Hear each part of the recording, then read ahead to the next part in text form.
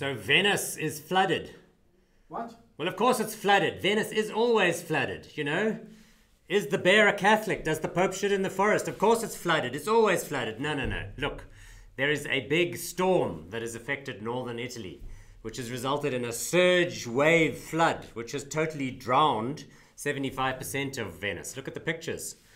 Wow. Those people on their romantic honeymoon wading around, or those restaurant customers currently sitting with their underpants in the water. And that water does not look very clean, people.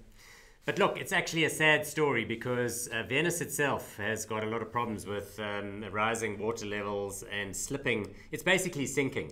And it's not only because of the water and the pumping and the building and the draining and the dredging.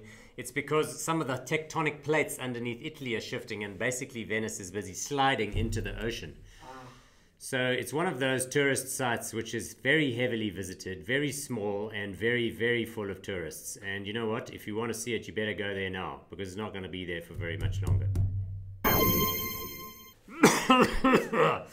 Did you know that eMalahleni in Mpumalanga has got the worst air quality in the entire world? That's right. Someone was doing a test using, geosynchronous satellites, and they discovered that the air over eMalahleni has the highest levels of nitrogen dioxide anywhere on the planet. What a shocker. And did you know, as an aside, that this town, which used to be called Witbank, which is now called eMalahleni, eMalahleni means the place of coal. That's right, isn't it, Bright? Thank you very much. Place of coal. What a beautiful name for a town. Beautiful, beautiful. But why is the air so dirty? Well, you have to look no further than our friends at the national power utility Eskom, because set on the landscape around eMalahleni are a series of their coal-fired power stations which generate electricity for the entire country. This week, it made the news that Kendal Power Station, which is one of the largest and newest in the area, has in fact been chundering thousands and thousands of tons of unprocessed ash muck into the sky. Why? Because the electrostatic precipitators at the top of the flues, from the furnace when they burn the coal, all the ash and the muck that goes up into the air, there's equipment at the top which is supposed to remove the dust before it blows all over the Highveld. That's not been working for 3 months. So all of those well-paid idiots at Eskom can't even get the existing power station equipment to work. And no, they can't turn that one off because all the other power stations are broken. So they need that one, otherwise they'd be load shedding. My God. Damn, these are tough times in China. Everyone's favorite new kid on the block is currently getting a little in the face, not only from Mr. Trump, all sorts of economic slowdowns and other issues. And of course, that they have their problems with regard to rapid infrastructure development and unintended consequences. Consider this one, for example. This amazing structure, which is known as FAST, well, that's the acronym, and it's for 500-foot astronomical space telegraph or something. The Chinese word for it is Heavenly Eye. It's a 500-meter aperture radio telescope, which was built in this incredible mountainous area of southern China. And it's designed, to look up into the night sky, and it's got all sorts of fabulous features. It cost $180 million to develop. Ooh. Now, only problem is, it's quite remote. And if you work there, you're not allowed to use a cell phone because, it would interfere with the radio signals.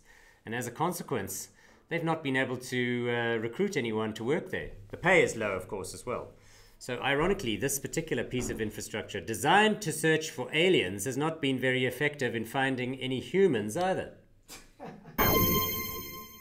Parkinson's disease, a terrible, terrible affliction which is affecting more and more people because, of course, humans are living much longer, much, much longer than they used to. But as they get older, they're affected by conditions like this. It's a degenerative disease of the central nervous system, which results in progressive shaking, instability, difficulty with moving, and in time, loss of confidence, depression, dementia. Well, in interesting research published this week, a research institute in the United States of America has come up with a startling piece of information.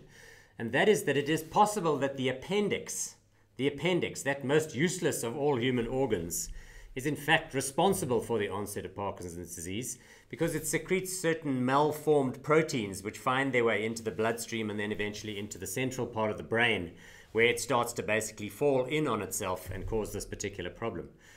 Why did they discover this? Because they were doing some statistical research amongst kids who had had appendectomies when they were much younger and found that they were more than 25% less likely to contract Parkinson's disease later in life.